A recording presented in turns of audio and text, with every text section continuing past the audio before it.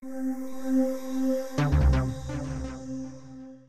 you think of rural America, this is a very typical community. Our whole economy is based on agriculture. If the farmers are doing well, we're going to sell tractors, we're going to sell cars, people are going to remodel their homes, they're going to have more money for their kids to go to college. So we have to be very supportive of agriculture. Again tonight, look at the signs out front. Again, my opponent, supported by Defenders of Wildlife Action, and they're radical environmentalists. I still remember the day that I got a call from Lynn Fisher down from Lincoln County.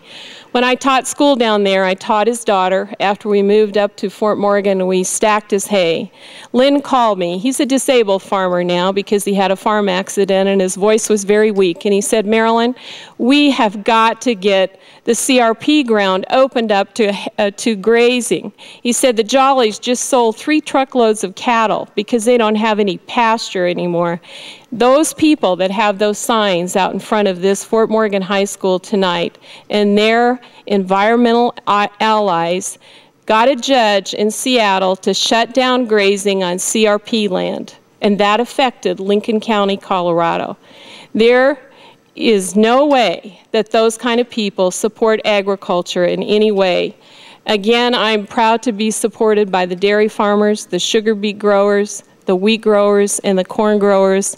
Because of my work on the Farm Bill, that was not easy work to do because people like those environmental folks that are supporting, extreme environmental folks that are supporting my opponent, don't want us to have a farm bill where farmers will have a safety net and agriculture will be able to go on in rural America. But I can assure you, when I go back to Congress, I will fight hard for our farmers and ranchers because we do not need to be dependent on foreign nations as we are now for our energy supplies, for our food supply. I'll stand strong for the farmers in the 4th District of Colorado. And Ms. Markey, you have up to 4 minutes. Yes.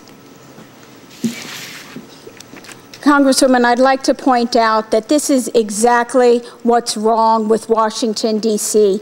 right now. You talk about the radical environmental groups. You know, you talk about Speaker Pelosi in a disparaging way.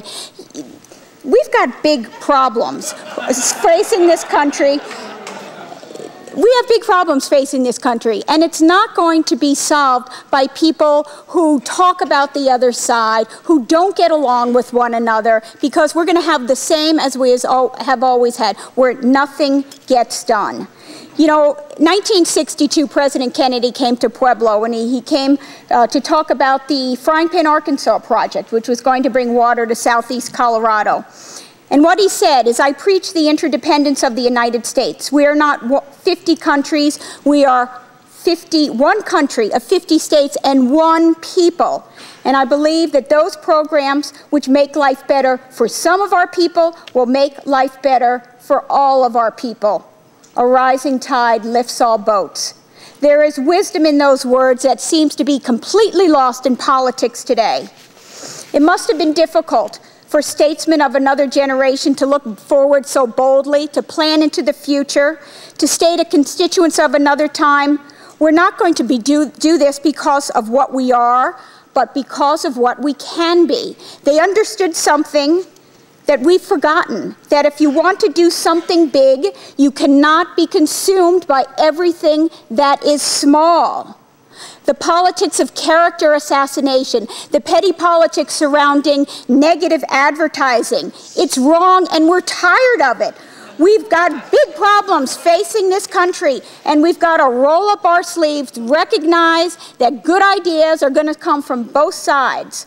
I think I'm running for the right reasons, to make a difference, to solve problems, to bring people together. For the last 8 years, this administration and this Congress, including my opponent, have tried the other approach, pitting us against each other and pitting us against the rest of the world, using wedge social issues to divide Americans. I am for turning a new page. If elected, I pledge to work very hard. I will hold town hall meetings in all 18 counties of the 4th Congressional District. because only by coming back to your district, by looking people in the eye, even those ones who didn't vote for you, and saying, this is why I voted the way I did, only then, when you listen to people, not just talk, that you listen, will you know how to vote when you go back to Washington, D.C. I'm Betsy Markey, and I hope to earn your vote in 3 weeks on November 4th. Thank you very much.